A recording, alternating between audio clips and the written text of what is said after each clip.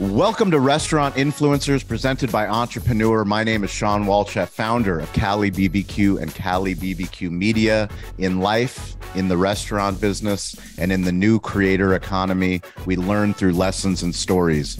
We are grateful to Toast, our primary technology partner, not only at our restaurants, but for so many restaurants in the United States, for believing in the power of storytelling, for helping us with our digital hospitality in our restaurants, and for giving us the opportunity to have conversations like the ones that we're going to have today.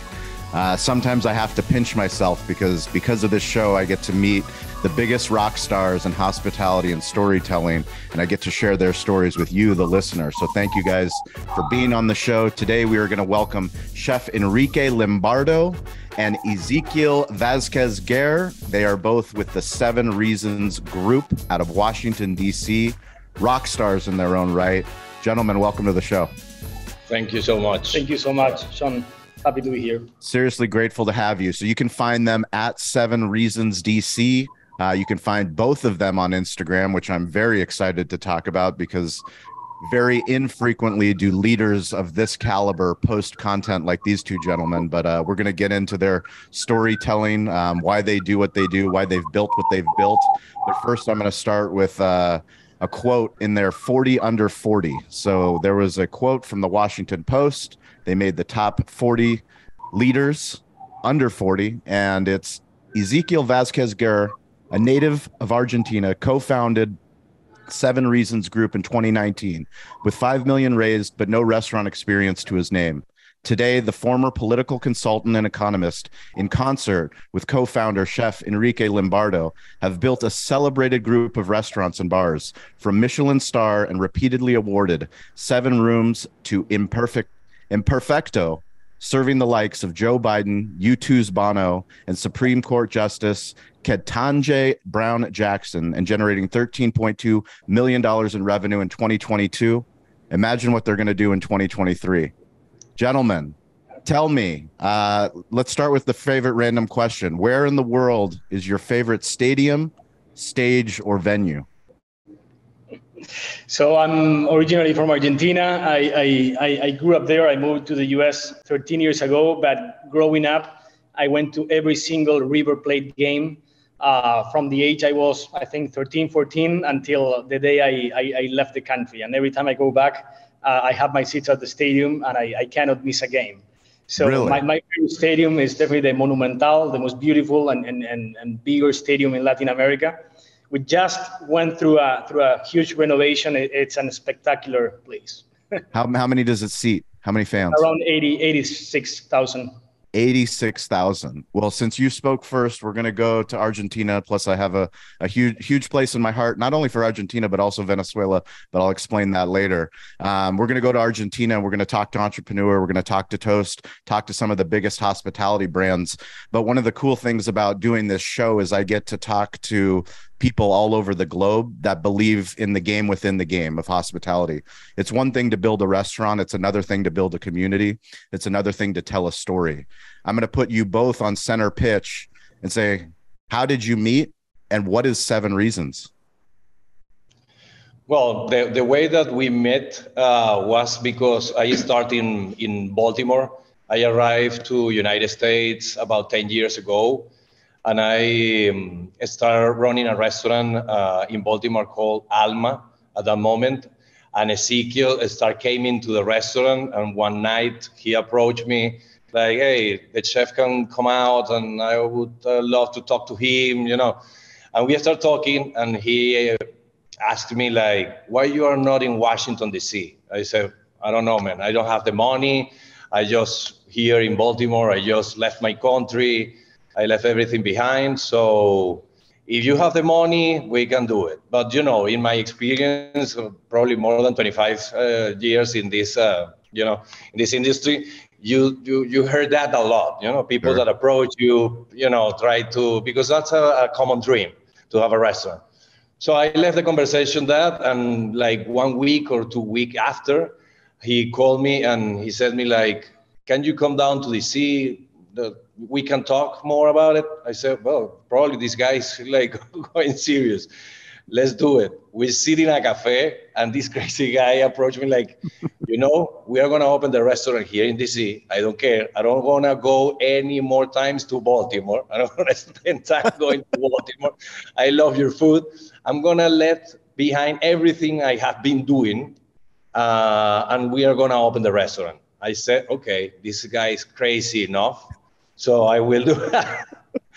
I will do it. And that is the funny story about it, how we met each other, and then everything.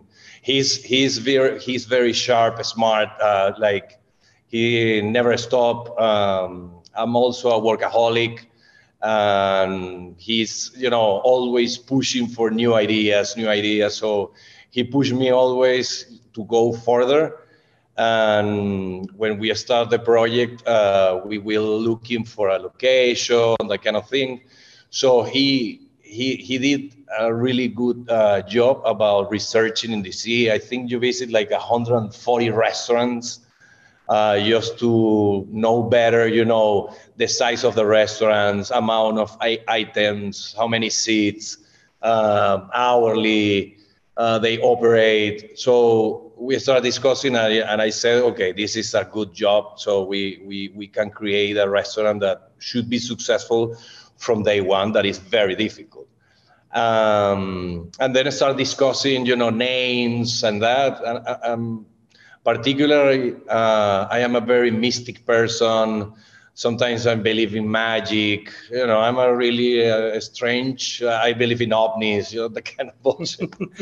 And for me, the number 7 is so strong in whatever sense that means. In every culture, the 7 is the number of the seeker. Is a person that always is looking for more. And we say, okay, we are agree on 7, but we cannot call the restaurant like just 7. And then I realized, okay, why everybody goes to a restaurant for a reason.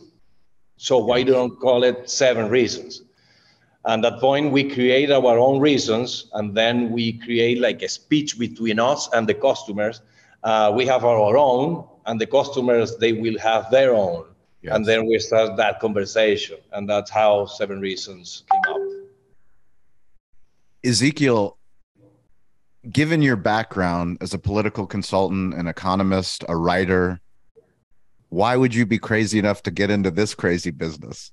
So when I will say that when I was working as a political consultant, my job was to fix other people's problems. At one point, okay, that's fair enough. Other people's problems and get in the middle of problems that were not mine. You picked a perfect business. You have plenty of problems. What is the business where I'm going to have the most problems? I love fixing problems. I cannot live without problems. No, this is real. Every time like we have a problem and everyone's freaking out, sometimes I freak out too. But there's nothing that satisfies me more than fixing a problem. So that's one of the reasons. But honestly, the main reason is when I tried Enrique's food and I saw his talent. I knew that opening a restaurant with him was going to be a success. Food is not the only variable. A lot of things has to be in place. The experience has to be amazing. And the business side, the numbers have to be good. But being the food, the starting point, I knew that it was really difficult to fail when he was the one putting his inspiration and his creativity behind the dish. It's one thing to try someone's food, an incredible chef. It's another thing to meet the man. What were the things that you were looking for in the man and the business partner? I think that, the thing that made us successful so far is that I know. Throw me under the bus, huh? No. I know nothing about food, but I know when I eat something, if I like it and if it's good. And I know that whatever he cooks and puts in a plate is going to be, people are going to like it. Enrique knows absolutely nothing about numbers, but he knows that the paycheck every month, every quarter is pretty good. So it's like a blind trust. I trust what he does. He trusts what I do. He knows where we are, and I know what he's doing. But I think it's a great combination of the business aspect and the culinary aspect. It's just a great match. One of the themes of the show is that we're we're bigger than a restaurant. You know, anyone that's listening to this, if you're a single unit restaurant owner, if you're a multi-unit restaurant owner, if you're in the restaurant business, it's so much more than just taking care of our village, taking care of our community.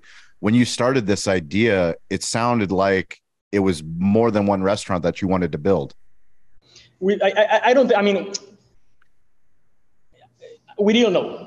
You didn't know. Of course, the idea. I mean, I personally wanted to start a business, create a business, and grow a business, but I never knew what exact path that was we were gonna take.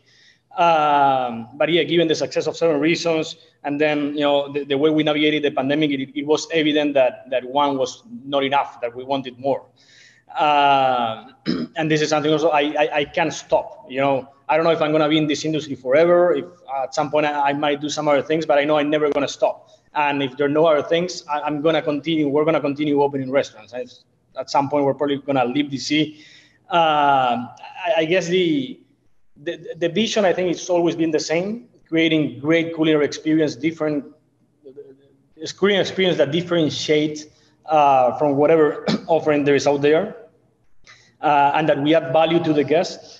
The exact path might change through time. Honestly, although I think I knew we were going to open more, I never thought we were going to open 5 in 5 years, or 6 in 5 years, in 4 years.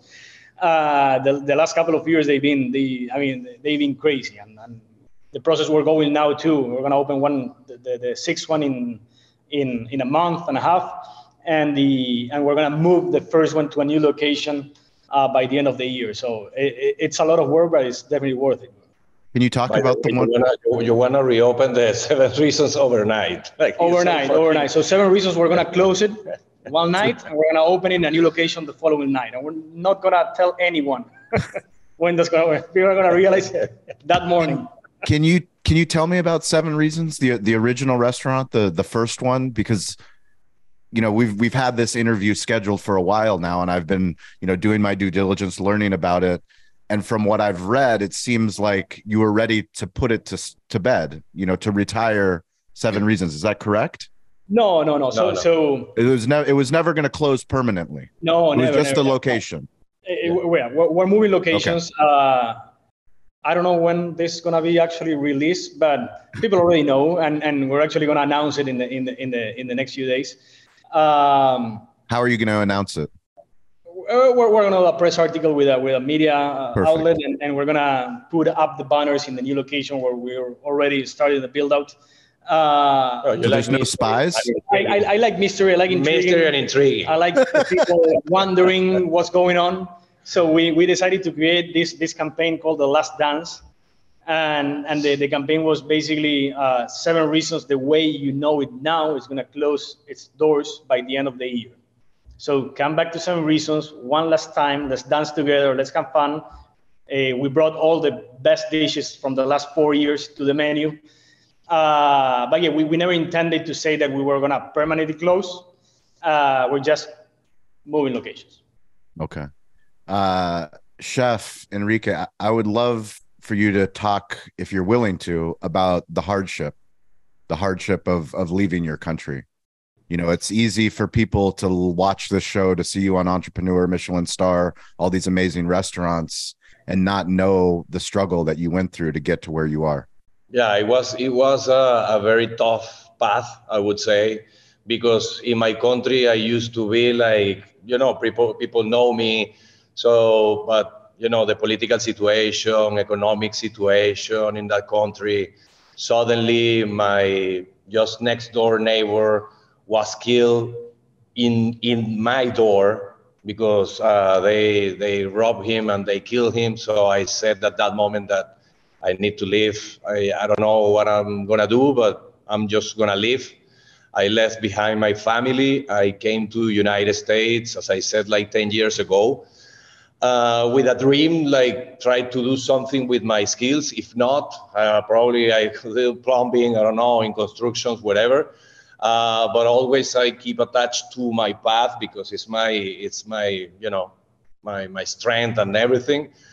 And at the beginning was very difficult because I was trying to get a visa, a special visa, because a talent visa, that is the O1. but that didn't came out well. So I spent like 6 months working for someone like was like a little scam. So I spent 6 months living in a basement, working 18 hours a day, like crazy things. I mean, it was super tough, alone, without knowing anybody. Um, but suddenly, life give you opportunities, and chances are like odd. One woman was in Venezuela looking for a chef because she wants to open a Latin restaurant in the United States. And she was eating in a restaurant that the owner and the chef, it was a friend of mine. And when she approached him, he said, "Hey, but you have the best of the best. You have it right next door because you are from Baltimore. He's now, well, I was in South Washington, whatever."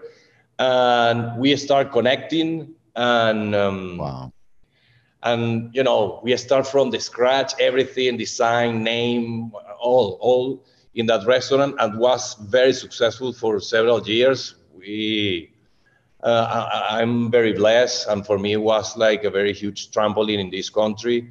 And suddenly, speaking with lawyers and all of that, I got my O1 visa, and now I have my permanent resident. So, but it's tough. But I always, if I have to say an advice to everybody that is going to migrate to another country, you have to adapt. You have to have the resilience spirit inside of you, and you have to keep wherever keep to that path. You should not change it, because when you change it, you start losing. Even if the wall it seems like indestructible, you have to be like water, drop by drop, it's going to open a hole in a rock. So, but you have to believe in yourself, and you have to go straight forward no matter what, with your talent and where the shit Are you a man of faith or a man of magic? Wow, it's a combination, but I don't trust on lucky. Lucky for me doesn't exist. For me, lucky is a combination of two different paths: preparation and opportunity. So for me, it's like that. Huge news. Toast, our primary technology partner at our barbecue restaurants in San Diego, and the primary technology partner of so many of the guests that we have on this show, have announced they are expanding their business offerings with Google. So now, if you search on Google Maps and you sign up for Toast Tables or Toast Waitlist, you will have the opportunity to improve the digital hospitality experience of the guest, allow them to book through the maps into the Toast reservation system. One of the biggest difficulties that restaurant guests have is when they search for your restaurant and they want a table, they do not have an easy solution to book a table or to get on a wait list. This is huge news for the restaurant industry, huge news for guests, and huge news for you, the restaurant owner. Check out Toast Tables today and find out the new integrated solution that they have. This is something that we've wanted for a long time. How do you integrate reservations, wait lists into your point of sale? Toast has done it. Check it out. Ezequiel, I would love to know more about your background, specifically public relations, and how it relates to what you did in the past, in your previous life, and how you continue to tell the story now in the new ventures that you do. How I mix both things. So when I was working as a political consultant or a public affairs consultant, most of what I did was create campaigns for clients through using different resources, from press to connections to government of actors, etc., to pursue a goal. And at the end, when we were meeting someone or building these campaigns to pursue that goal, what we were doing is telling a story. I think I became pretty creative doing that, and I applied that to absolutely everything we do. We're very active in the restaurants. We don't believe in just putting out a menu and leaving it forever. We feel a restaurant has to tell a story and find new ways and new channels to tell the story all the time. And that could be through new things in the menu, new creations, but also through different events or different kind of experiences. And I think like my public affairs and the way I approach, how to communicate with different audiences, the way I did it before, it's similar somehow as the way we approach things now. Understanding who the customer is or what kind of experiences each kind of customer is looking for and how to package and sell that. Can you tell me about your strategy or your reasons behind sharing your story personally on social media? No, I don't think I have a strategy there. I don't know. I always was very open about who I am, who my family is. I have nothing to hide. I'm a terrible, as you probably saw, I'm a terrible wake surfer. But I love showing how bad I am and making fun of myself, but improving too. But I think that's for anybody that listens to this show, they know how much it means when a leader is willing to show vulnerability. Like I said, it's easy to go on Instagram or Facebook or the internet and see the great sides of business owners and entrepreneurs. But when you show the human side, of you being a dad, you being a husband, you falling down, it reminds us that in life we fall down. I mean, it's what I teach my son and my daughter. I have a 6-year-old boy and a 4-year-old daughter, and I talk to them about the Batman principle. When he falls down, why do we fall? We fall so we can learn how to get back up. Exactly. And at the end, that has a lot to do. I mean, the reason we call Imperfecto our second restaurant Imperfecto is because our philosophy in life is the only way to progress is by making mistakes, learning from the mistakes, and moving forward. We are imperfect as human beings. If we were perfect, it would be boring. There would be nothing else to learn, nothing else to do. But that imperfection, that means the being imperfect, making mistakes, learning from the mistakes, fixing mistakes, fixing problems, which I love, and continuing. That I think that's our philosophy that we share, and that we're guided by that in every aspect of our lives, including the business. I think what's really fascinating to me, and I think something that, the viewers will be able to take away, and anyone that's listening to the show, is when you make this deliberate decision on your brand, you're picking names for your restaurant. That's not just a name as a placeholder, but it's a name as the beginning of a conversation. Absolutely. Yes, absolutely. Absolutely. And if we have an extra minute, I can, for example, all of our restaurants have a story to tell, and each name that came after the previous one has a reason to be. So 7 reasons for us is our origin, is where we come from, is Enrique's background and training in Latin American cuisine. Imperfecto is our human philosophy, our human nature. Joy is the reason why we do things or how we do things. Is the joyfulness and the happiness with which we work and we do what we do. Saga is the continuation. For us, Saga is like the link between the past, the present, and the future. It's Enrique's background and studies in Spain, and how he mixed that with all his travels and his Latin American influence and cooking.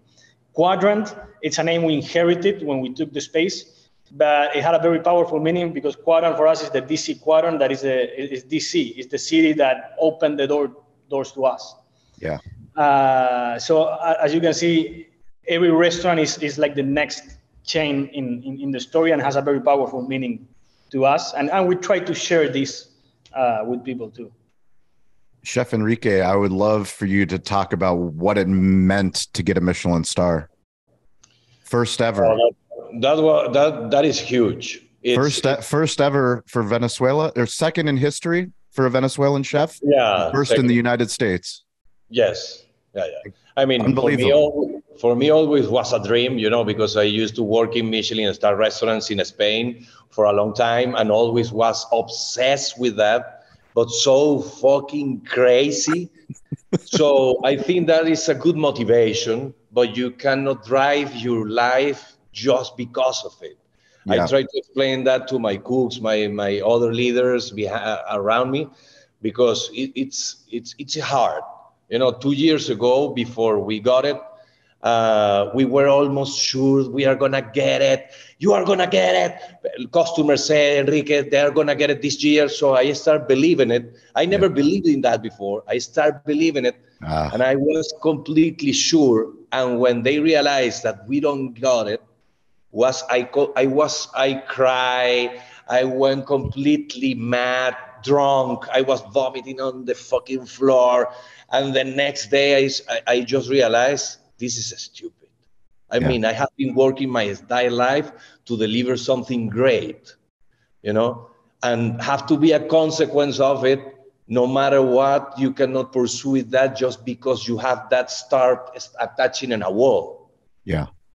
So the year after that, they gave it to us, and I didn't believe it. Also. This part of the story. It's crazy. It was crazy. I had hopes, that we were gonna get it. So I came to the restaurant very early. Like verified calls, like you vetted them.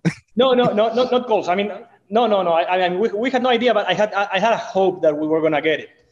So I came to the restaurant very early. I opened my computer. I started refreshing and Google Michelin, Washington D.C. refresh. And I did that for 4 or 5 hours, Parenthesis.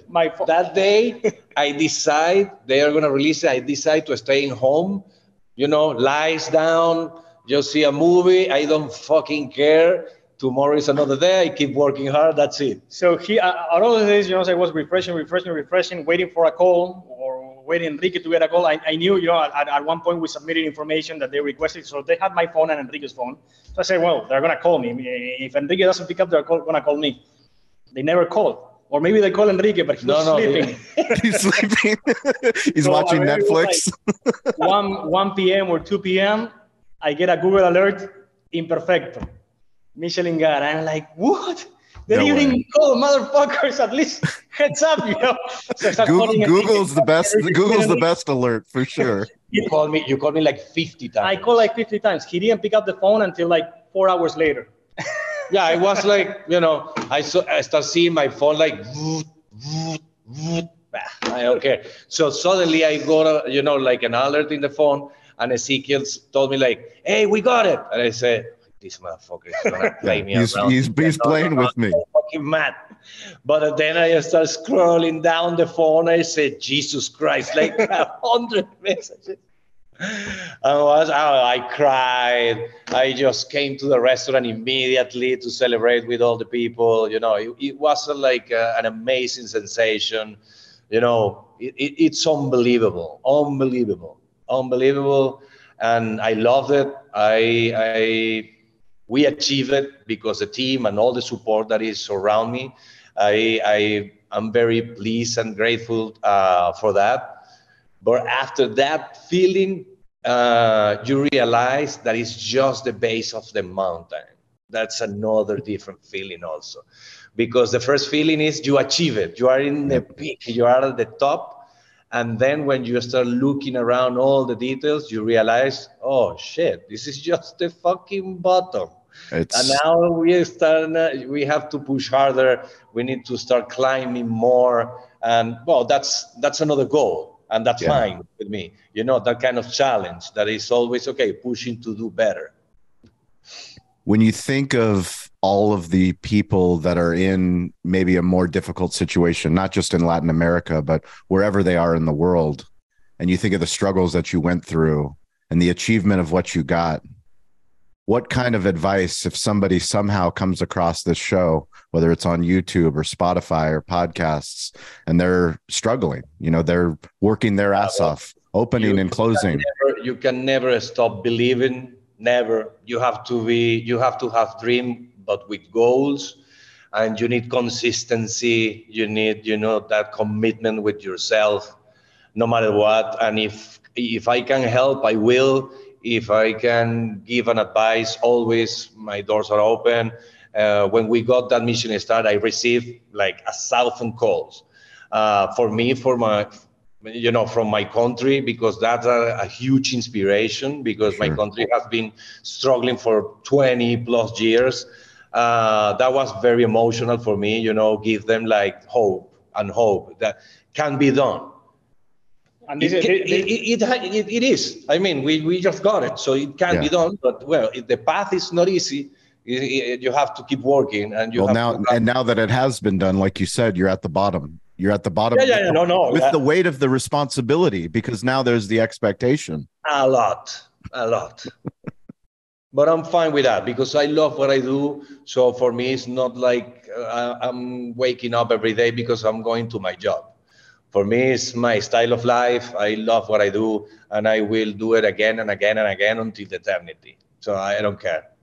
I would love for you guys to talk about the bigger goal, because it's one thing to run a restaurant, to take care of people in real life. So many of the restaurants that we work in, they work with consumer packaged goods, delivery, storytelling, media, all different types of ways to grow revenue streams for your restaurant group. How are you looking big picture besides physically moving outside of Washington, D.C. and opening other locations? In what sense? In what sense is what is the strategy? What's the longer term? I mean, I think the strategy is like staying true, close to. I mean, never forgetting our values, how we got here. You know, focusing a lot on quality, making sure the business aspect it's always in good track.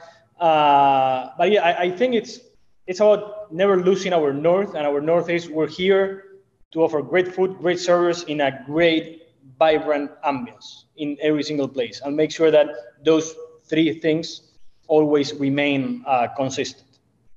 Never losing creativity, always being flexible to switch things, to pivot things, to create new things when it's necessary, and always putting I guess the client's needs or the client's wants first. Knowing not necessarily knowing what the client wants and giving the client what he wants, but doing something that we know is going to be appreciated by the people sitting at the table. Can you tell us a story about one of the most famous people that have come to dine at your establishments? There's been a few. I know. Give me the most memorable story. I know. Maybe when President Biden came, we knew that there was a possibility for him to come, but they didn't confirm until 15 minutes before. And those last 15 minutes were crazy. It was like, first they blocked like 4 blocks around the restaurant, so people couldn't even drive to the restaurant. I think you were walking. No, they didn't allow me to get into the restaurant because I was at 7 Reasons, and I got my motorcycle. Okay, when Ezequiel called me, hey, Biden is here. So I get the motorcycle like crazy, and they stopped me 4 blocks away. I left the motorcycle there, and there were the security service. No, you cannot get in. I mean, it's my restaurant. It's my restaurant. And the guy said, no, I don't care. You cannot go. No, what the fuck are you talking about? I need to be there. So, but then, well, I passed through, I don't know, like 20 Secret Service until I get to the restaurant. But was very impressive. Very impressive. Are you allowed to share what you served? Yeah. Also, they put one of the Secret Service inside the kitchen, and he was like surround me, and every single step, everything. He followed every single step until they took the plate and put it to him. And did he enjoy the meal? Yeah, he enjoyed it a lot. So it was funny because at one point I walk into the kitchen and I ask him, "Are you having you're having the night of your life, right? Food is great," and he tells me. No, I think that was a good one. Yeah. Can you tell me what do each of you do personally? One of the things we talk to leaders about, especially in the hospitality space, is our DNA is to take care of people. We take care of the people that come into our restaurant. We take care of our teams. We take care of our families, everybody else, but very rarely do we take care of ourselves as men, as leaders. What does each of you do to take care of yourself? Or do you? Let's be honest. Me personally, health-wise, I think it's about eating in a balanced way, and drinking reasonably. Every day. reasonably. No, yeah. No, not exceeding. Eating 3 times a day in a reasonable way. And having luxuries here and there is okay. Sports-wise, I like everything water-related. I wakeboard, I ski, I wake surf. I love the water. And aside from that, I love soccer, so I watch every single soccer game I can, especially my home team, River Plate. And I spend a lot of time playing soccer with my son and taking him to practice like 5 days a week. That's awesome. Yeah.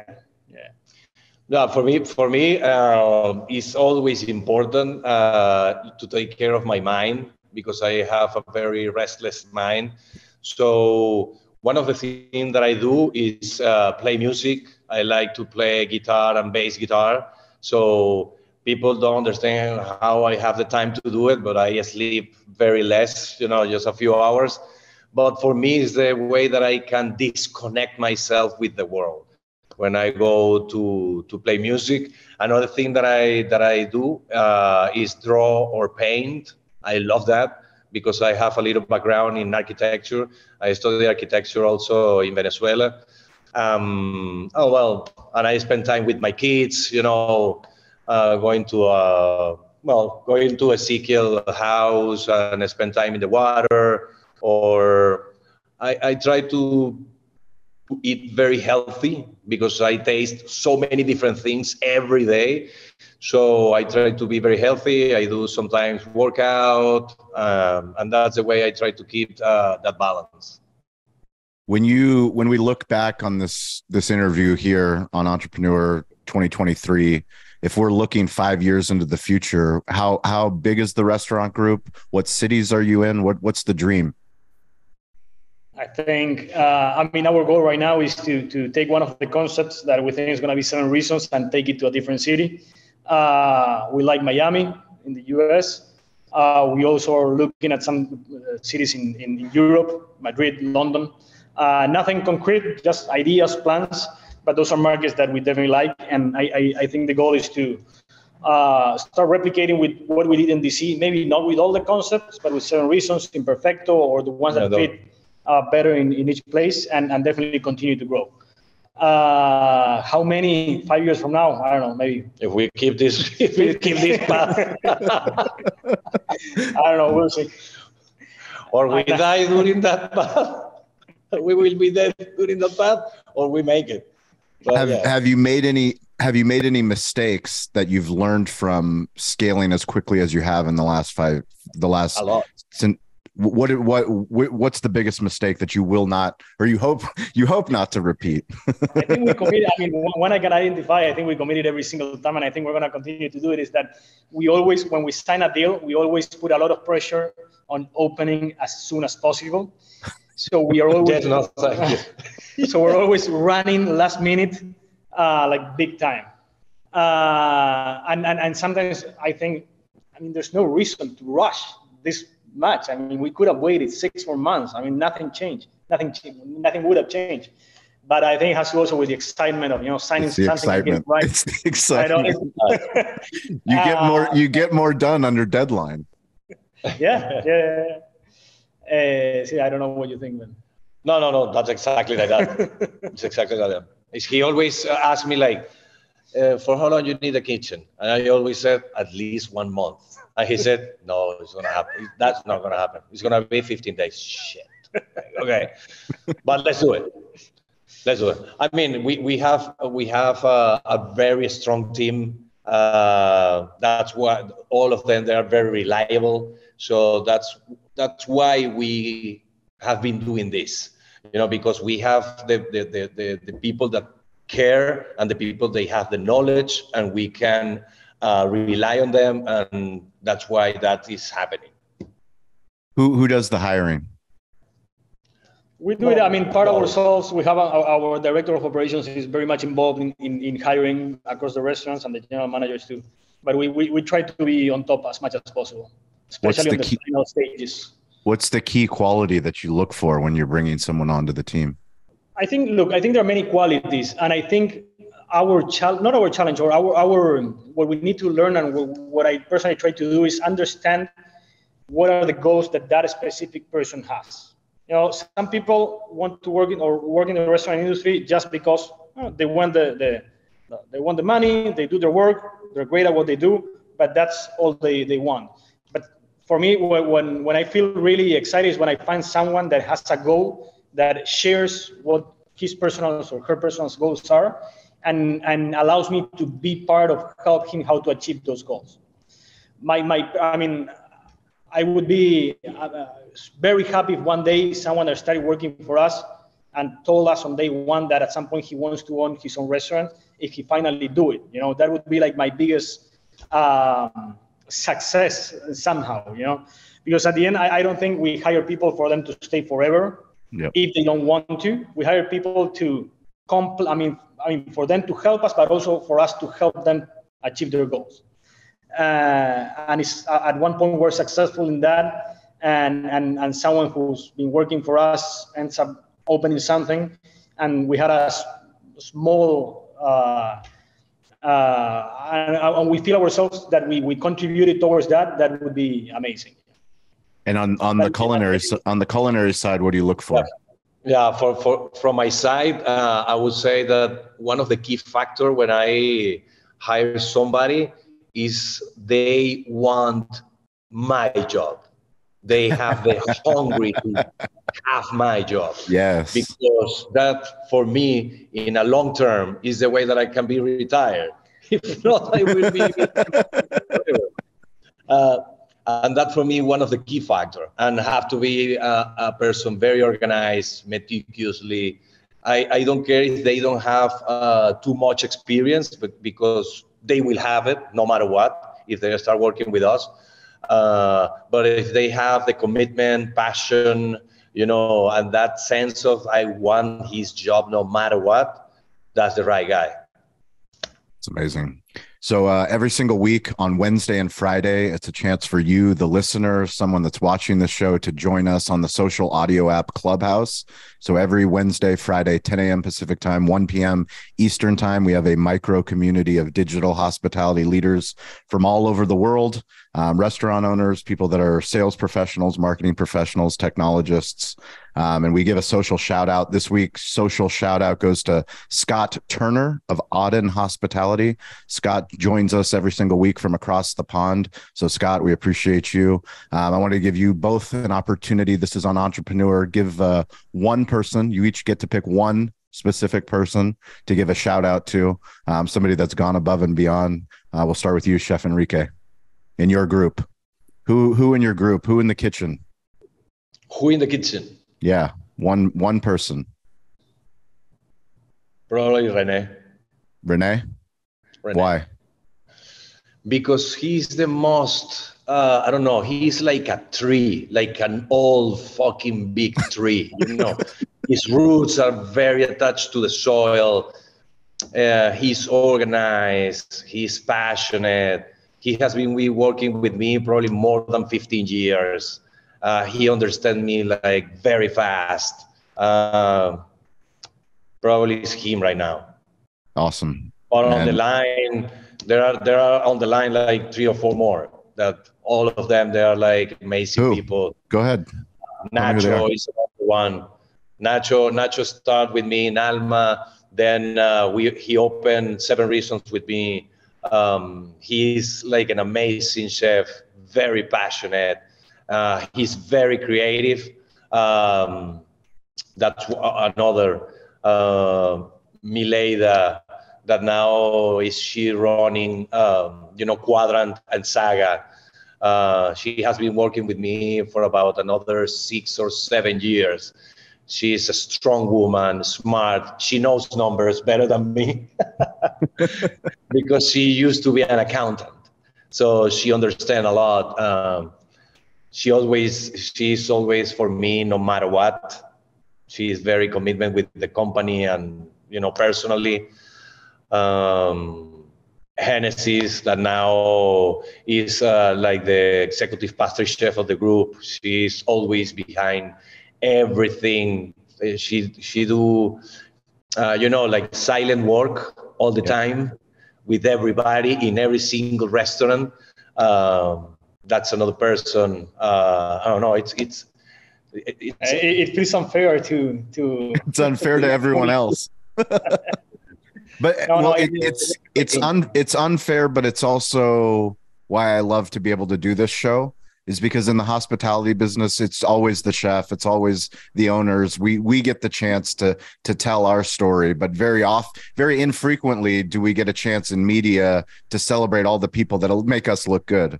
I wouldn't be able to do this show if it wasn't for my Cali barbecue media team, my media team and my barbecue team. Like, they both allow me the time to not be in my restaurants to do what I do. So thank you for doing that. And how about for you, Ezequiel? One person. You only get one. He is 5. I can mention a lot. No, I don't know. I would say Eric Du is our director of operations. He's been with us for almost 2 years now. Not the longest one in the company, but he's someone, he never says no. He sometimes he forgets things, but he always reacts very quickly when he realizes that he missed something. He's always looking for solutions. He never brings a problem to the table if he's not bringing a solution to. And he's someone who grew. He started being our general manager or assistant general manager at the beginning. I think he started as assistant general manager at Imperfecto. Then he grew into general manager. And last year, he grew into director of operations. Wow. And he's really, really on top of every single aspect of every one of the restaurants. Yeah, he's great. Yeah. That's awesome. Well, if you guys, if you want to get in touch with me, it's at Sean P. Walchef, ShawnPWalchef. If you listen to the show, we appreciate it. Love to hear about you, your restaurant, whatever you're building. If you're a content creator in the food space, sales professional, marketing professional, we appreciate you listening to this show. How can people keep in touch with you, both of you gentlemen? Email. Instagram. What's up? What's your Instagram for? So we'll put it in the show notes. It's Vázquez-Ger. And I'm sure you're gonna spell it. We'll spell it out for the Americans. And for you, chef?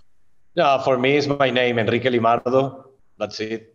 At Enrique Limardo, Instagram and WhatsApp. I'm very bad in emails, and you hate me for that.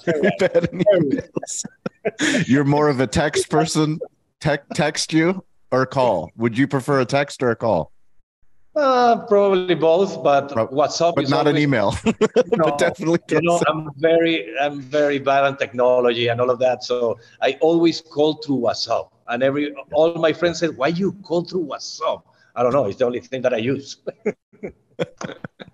Well, we appreciate you both at 7 Reasons Group, 7 Reasons DC. I'm sure. Are you guys always hiring? I'm guessing always recruiting talent. Yes. Yeah. All right. Well, if you're interested, go check them out. We also had Tia Ivanovic from Immigrant Food. She was on the show earlier. So thank you hopefully you guys can check out that episode. But we appreciate both of you gentlemen. Thank you so much for what you're building. I can't wait to see what you build in the years to come. If you or anyone from your organization makes it to San Diego, please come and get some barbecue. Come enjoy. We appreciate you. And next time you're in DC, please let us know. I can't wait. I can't wait to come see one of your restaurants. Sure. Awesome. Thank you. Thank you so much. Thank you so much. The best way that you can help us with the show is to subscribe and write a review. We love the opportunity to connect with you no matter where you are on the globe, no matter what restaurant you are running.